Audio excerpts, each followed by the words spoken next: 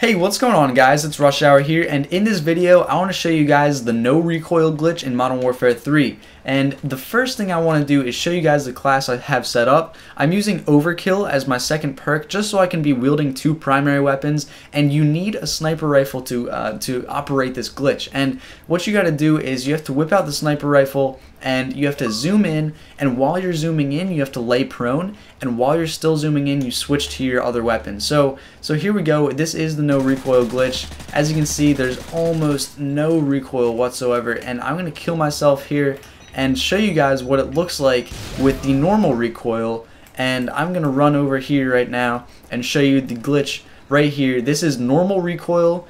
This is hip fire with normal recoil with the UMP45, and I'm going to use the glitch right here, zoom in, lay prone, and then switch my weapons while still zooming in and hip fire again. And you can actually see a noticeable difference. This kind of just goes up and to the right a little bit. When this actually just stays all around the center, you can actually see the circle of where I was. It really didn't go outside of the boundaries of the four reticles I have in the middle of my screen. And the glitch is still active right now, so if I zoom in and still do this glitch, it's ridiculously unstoppable. There's almost no recoil whatsoever. I need to kill myself one more time to get some more ammunition just to show you guys the recoil patterns of it normally, just aiming down sights. So I'm going to be doing that right here to show you the difference between the recoil of regular aiming down sights and not aiming down sights. So that was regular, surprisingly. And now I'm going to zoom in, lay prone, switch weapons, and try it again right here.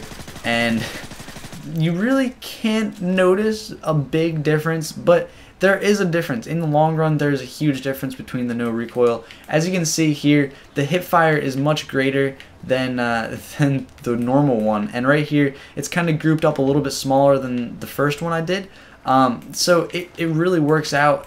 If you guys want to see me do it with any other submachine guns, let me know. But what you got to do for the glitch is zoom in, lay prone, and switch your weapons as you're still zooming in, and you will have barely any recoil on your gun. As you can see, the sights just are not going anywhere. So it's a really cool glitch, guys. Maybe you can do it maybe at the beginning of each spawn and just have some fun with it. Just use it while it still lasts. They're definitely gonna be patching this.